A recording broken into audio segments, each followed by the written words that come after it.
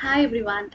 In this video, we are going to extract the customer review from a e-commerce website which is Flipkart, and we are going to work upon those reviews and do a sentiment analysis on that particular reviews that we got from the e-commerce website. So we are going to extract the reviews and work upon those reviews and do a sentiment analysis on that. Let's check how are we going to do that. It's an end-to-end project and we are going to do everything from the scratch. The website that I'm going to use is the Flipkart website. This is the Motorola G13 mobile product, and this has good reviews, which is 168 reviews and a 1281 rating. Then we have too many good reviews here, which is of course mixed reviews, which are very good, and some are does the job. That's it. It's a neutral kind of a review. So we are going to take these review. The product price is 9999, and we have 4.1 as a star rating. So how are we going to extract these reviews, which is the terrific product and very nice mobile, all these updates or the reviews that we have here? How are we going to do that? Let's check with that. As our objective is to extract this particular data, so we are going to right click and go to inspect, and here I have the div of the container. Those who understand a little bit of HTML, these are the containers in which the data will be updated or the details will be updated. So this is one of the container, which is div, and span is also the container. So we have this. Let's just copy this. We will need this. Okay, let's not take the stars. Let's just take the words of it. And this is the paragraph. And we also need this comments of those, not just the headline. So we'll just take this one as well. So now we have the main container and we have these two. This is the paragraph, and these are the two things that we need to extract from the HTML file or the HTML link rather. So let's see if this is the same for all the comments that we have here. Let's check this. So for this one, which is highly recommended, which is 2 underscore 2 NZT, this is correct. And let's go to this review and let's check this again. This is the same. So we have the same thing here, which is said, and so this is something good that we can have to use this to extract the data using find all option or the syntax on Python. So let's have these data ready. So let's go to our Python web collab. I'm going to use Google Colab, and I have all these sections. I've already worked on this project to get the output. So let's just do it again one by one. Let's start our process using the link that we have from the Flipkart. So this is the link. Let's take this link. Let's import all the necessary libraries. Okay, so now we ran all these libraries. So now let's start with our next process of extracting the data from URL. I'm going to use the link, so let me just mention my link here. So this is the link that I'm going to use, and I'm going to add these content in the end so that the page number, so that it scrolls to the next page and get the data from the next page as well. To save the time, I'm just going to type in and then show it to you. So this is what it is. So all reviews, so we are going to check the reviews for almost all the range, which is 1 to 5, and we can increase that to 20. We have too many reviews for this product, so we can just select this as maximum 20 to just get all those data. But for now, to check the output, we can just mention it as 3 just to check if this output is working or not.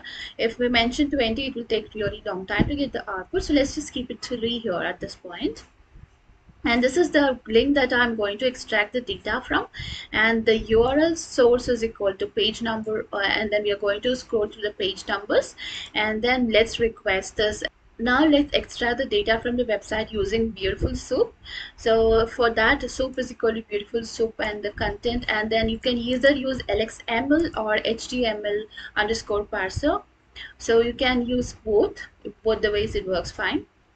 And to extract the reviews, so this is what we have in our notepad. So I'm just going to take these two, which is the the paragraph, which is to be paragraph, and the class for this, and the next is this one, the div of it, which is the container, and which has got this as a class ID. So I'm going to use these two and trying to extract the data, which is find all, so that the soup will find all those which is related to this class. So this will go to the next one. So once the review is extracted, it will take the next review and just gets its adds on, so that there is a looping system happening here.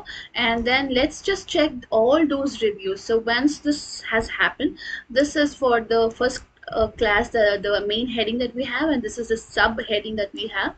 So we are just going to take this first, and then we are going to get the next data.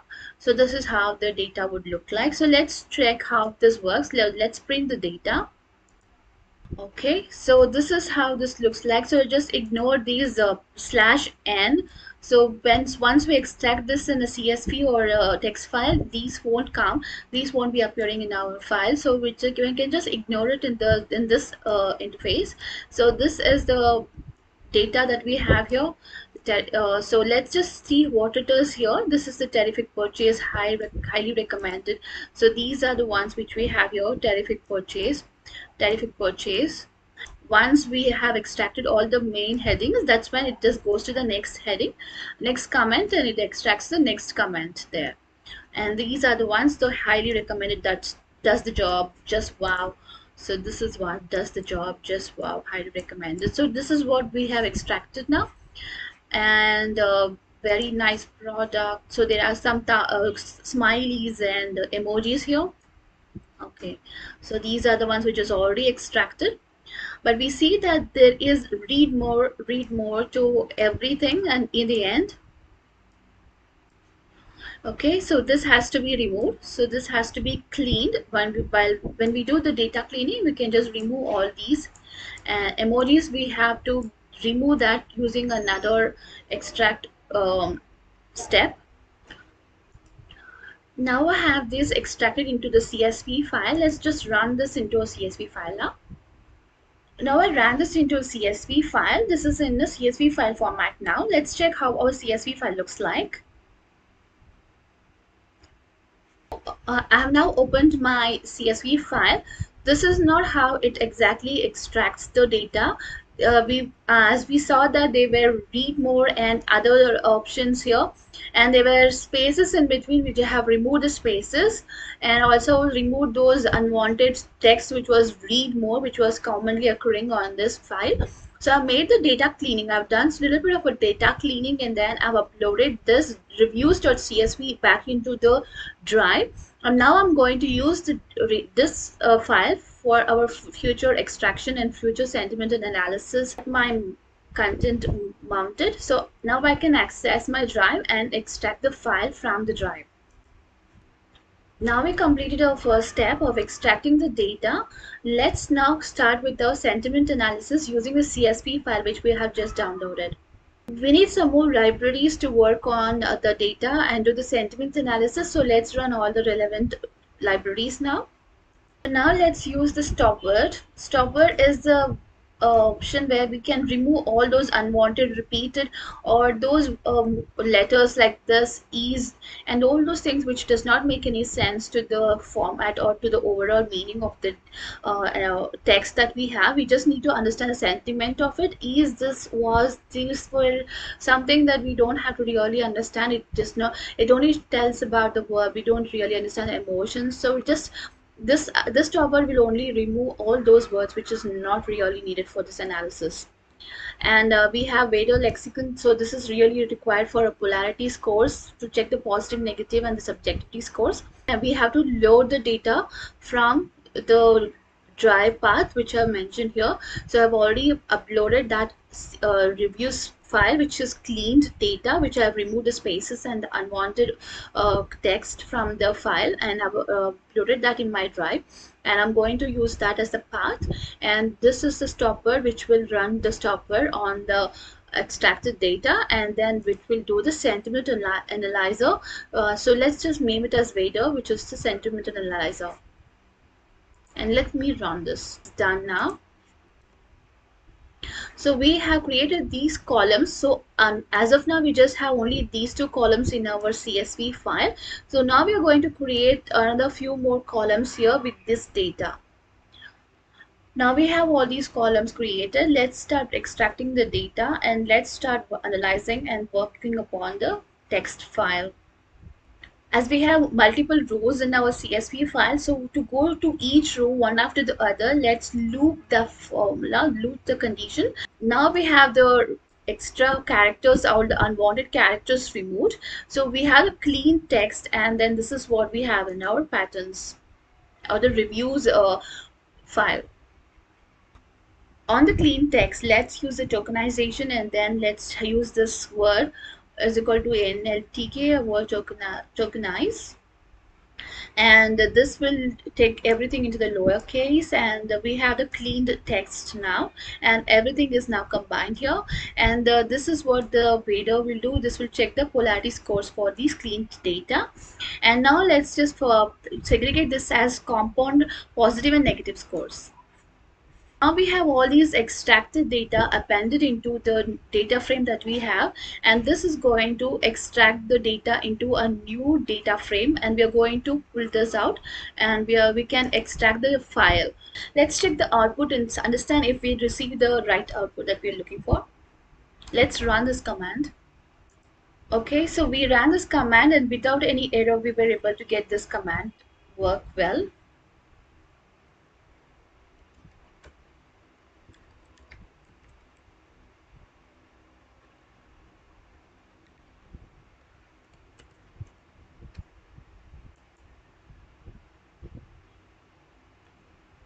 Okay, so we have our ID, that is how it was in our CSV file, and we have our reviews, and now these are the four columns which has now been created using this append formula, and we're using this data frame. And now we have all these data updated here, and this is the positive, negative scores, and the overall sentiment score, and this is the subjectivity score of that particular word or the sentence that we have here. Now we have extracted the data or the reviews from the website, and we have done a sentiment analysis on the data using the CSV file. So next step is doing the data visualization, and let's understand how the data looks like now. We can also check the complete data, what is the complete data shape. So let's run the output data.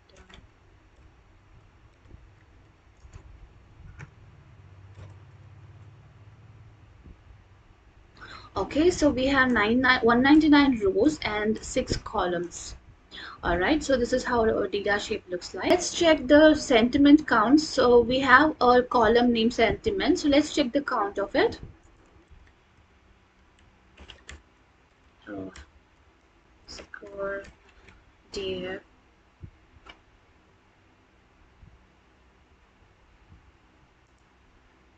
output underscore df sentiment, okay, dot value underscore counts. Okay, oh, this is because of this. Okay, right. All right, so we have this one here, and we got one points. We have 54 row sentences which has got 1 point, and we have 17 rows or 17 rows which has got 0 scores, which is completely negative. And these are the mixed ones, so there are quite a few here, and we have all these number of data here. So this is what we have here. Let's plot a histogram graph to understand this better. So we already have the SNS Seaborn already. Okay, so I got the Seaborn imported already. So let's start with this. sns dot hisplot sns dot hisplot output underscore df. I think I'll have to put this as KD, which is kernel density estimate, is equal to true.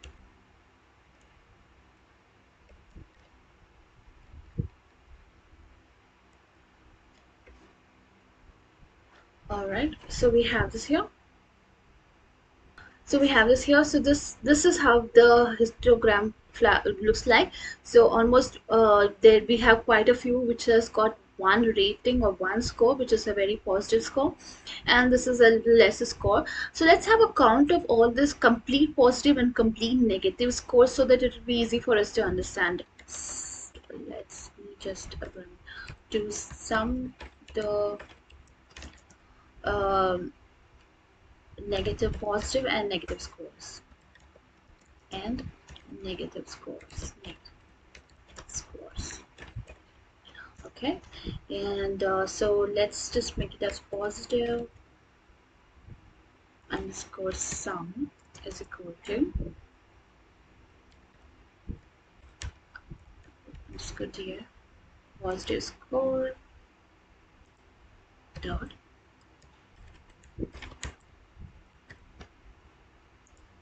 and let's just do the same thing for negative.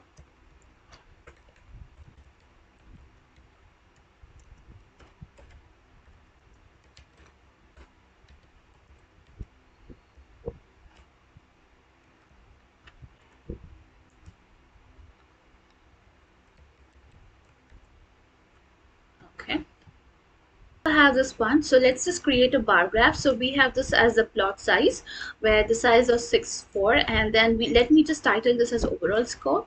And what we need here is the positive score that we have here, and the negative score, and then the positive sum and the negative sum.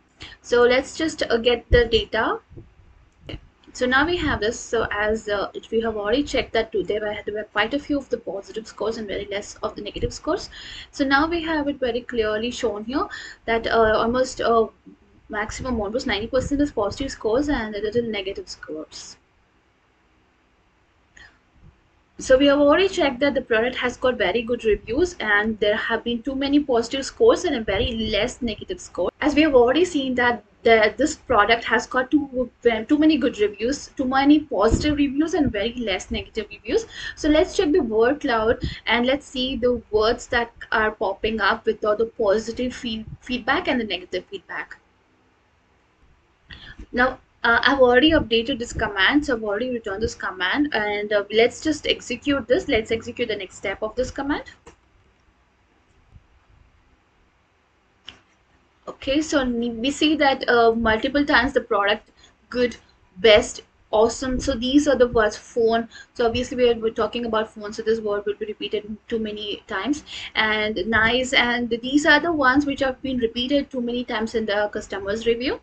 So this is what we can see here. These are the positive ones, and these are the super, good, best, nice. These are the positive scores which has been repeated in our positive review scores from the customers for this product. Let's do the same for the negative words as well.